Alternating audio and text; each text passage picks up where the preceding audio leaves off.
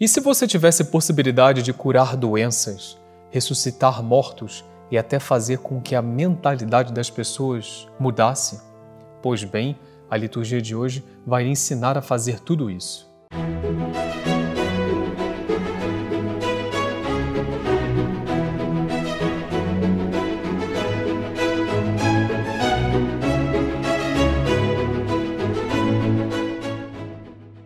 Na liturgia de hoje, nosso Senhor Jesus Cristo pronuncia palavras muito claras, mas ao mesmo tempo muito ousadas para os nossos ouvidos.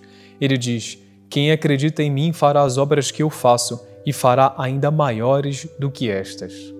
Estas palavras de nosso Senhor Jesus Cristo são de fato muito ousadas, porque no decorrer de sua vida, ele fez inúmeras maravilhas, operou grandes milagres, entre os quais a conversão de muitos.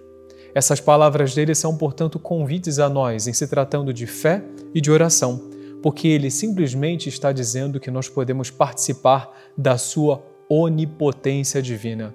Como? Simplesmente rezando e rezando com fé. Vejam bem, muitas coisas nós somos capazes de realizar e muitas coisas não se realizam simplesmente porque nós não nos compenetramos do poder da oração, do poder de nos aproximarmos de Deus, seja diretamente com Ele, seja através de nosso mediador, nosso Senhor Jesus Cristo, através de Nossa Senhora ou dos santos, e pedirmos a Ele que as coisas se façam. A liturgia de hoje nos convida, portanto, a darmos mais importância à oração, mais importância a esse poder que nós temos nas nossas mãos, que, se bem usado, é capaz de realmente fazer maravilhas. Infelizmente, muitas vezes nós não pedimos a Deus aquilo que deveríamos fazer e ficamos impedidos de operar as maravilhas que Ele quer operar através de nós, através da nossa oração.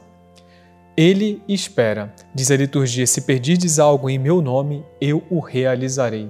Então peçamos a nosso Senhor Jesus Cristo, em primeiro lugar, no dia de hoje, que Ele nos conceda essa graça de compreendermos a grandeza da oração e os poderes que Ele colocou em nossas mãos quando nós ajuntamos. Abençoe-vos o Deus Todo-Poderoso, Pai e Filho e Espírito Santo. Salve Maria! Se você gostou desse vídeo, deixe seu like e não se esqueça de se inscrever no canal e ativar as notificações para não perder nenhum de nossos vídeos. Comente e compartilhe com seus amigos.